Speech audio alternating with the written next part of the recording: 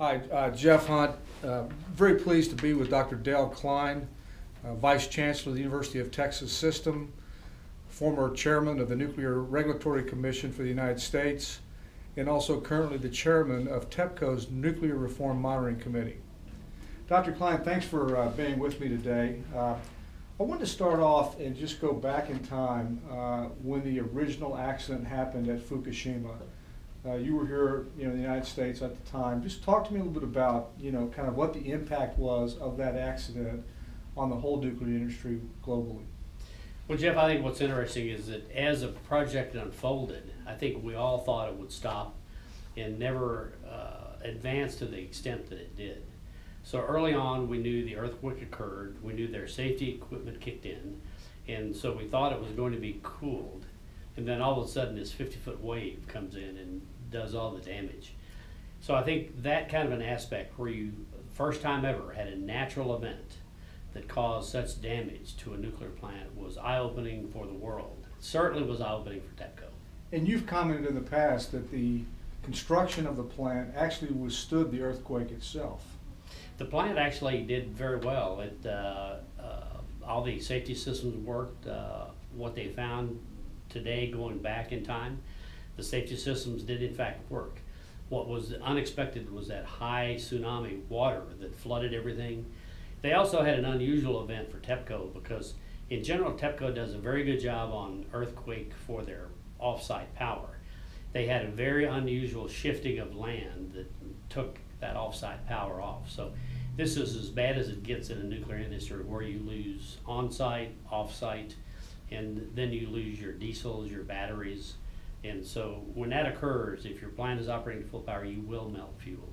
Now, very shortly after the accident, you were basically asked to come on board and help TEPCO really understand what happened, but more importantly, help TEPCO learn from the accident and really drive a whole change agenda. And it was the formation of the Nuclear Reform Monitoring Committee, which you chair. Can you just talk a little bit about that initiative? Sure. What happened, TEPCO has great engineers. Engineers are engineers. They tend to want to know everything before they say anything. So TEPCO typically did a lot of technical analysis. They also have the Asian culture of saving face, where they didn't want to say anything until they knew all the answers. In today's world, you can't do that. So I think what caught a lot of people by surprise was the poor communication coming out of TEPCO. The people that worked at the plant were heroes. I mean, they worked 24 hours, 7 days a week, and to try to save the plant. But the communication was extremely weak. The other thing that is a challenge within the Japanese culture is the hierarchical chain of command. So if your boss says to do something, even though you think it may be wrong, you're going to do it. So we needed to change their culture, and we needed to change their communication. And in particular, not to put too much of a punctuation on it, but the safety culture. The safety culture, where they didn't have a questioning attitude, was a real issue. And so that's where I think we've spent the most time on the Nuclear Reform Monitoring Committee, to get them to understand it's okay to ask questions, it's okay to challenge. And the way we're sort of looking at that is, what do the people need to do to protect the plant? They can do that, whereas they can't criticize each other. So if they focus on the plant, I believe that we can get that nuclear safety culture that will work in the Japanese system. And how receptive have leadership at TEPCO been to your oversight? I think the leadership, Jeff, has been awesome. They got it early on. They knew they had to change. They knew they had to be better communicating. They knew they had to change their safety culture.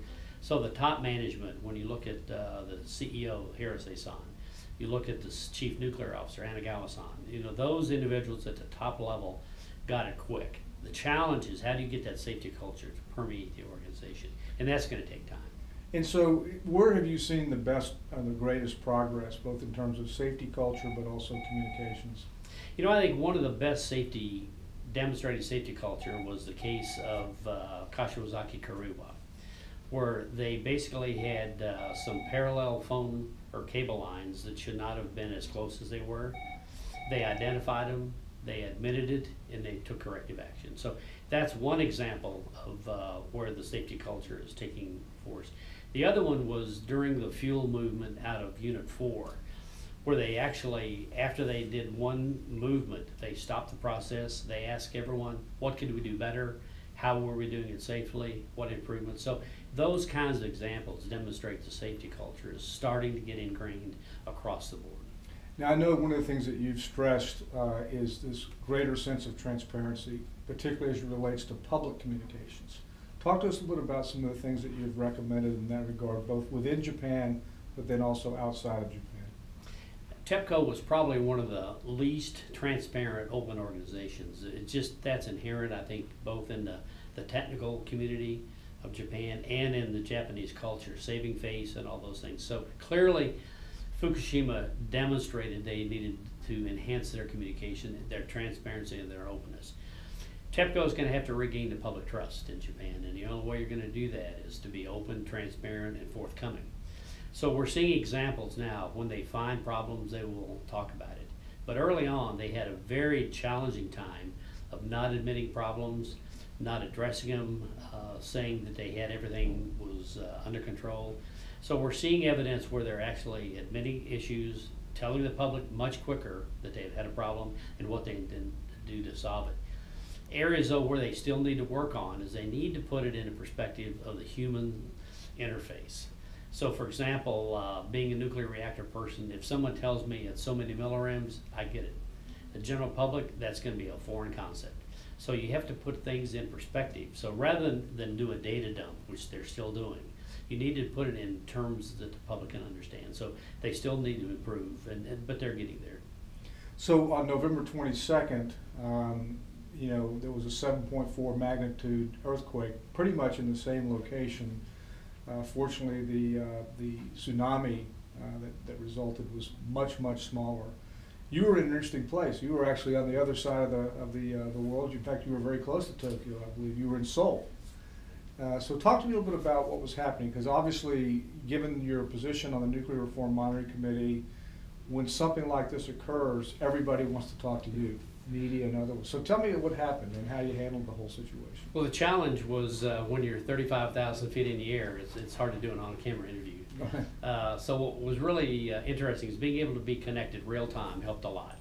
So as I was flying across the ocean, I knew there was the tsunami. I knew there was an earthquake, a tsunami predicted.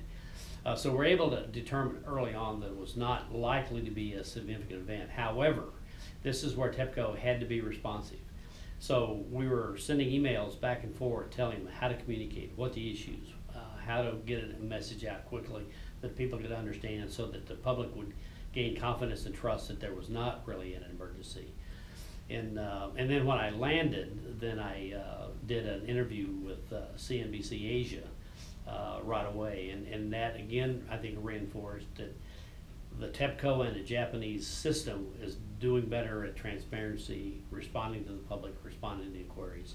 Yeah, it was interesting because we were kind of here getting things ready. So the ability to have at least a brief conversation with you so that we could start getting key messages together and then start the monitoring and listening to kind of understand how people were reacting, so that by the time you landed, we had a pretty good sense of what were some of the key things that you needed to discuss. And I think it had kind of a calming effect. Yeah, I think it did. In fact, they were, the clips that CNBC put out and then the printed version was a calming influence. And then the fact that Lake Barrett, you were also able to help him, give him some talking points. And he did that while I was in the air. So I think both of those responses helped calm unnecessary fears.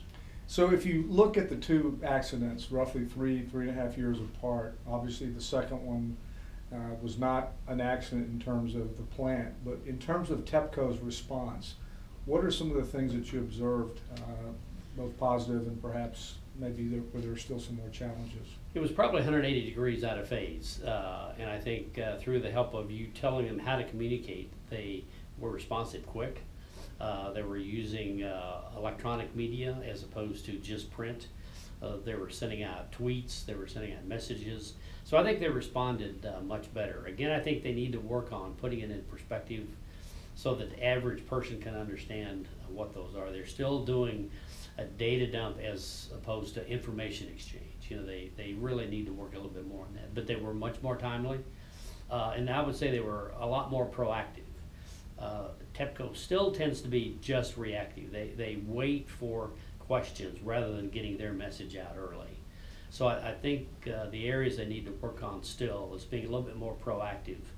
The Japanese culture tends to be calm, reserved, and sort of TEPCO's vision is we just respond to questions. They can't do that anymore. This is an area they need to be proactive.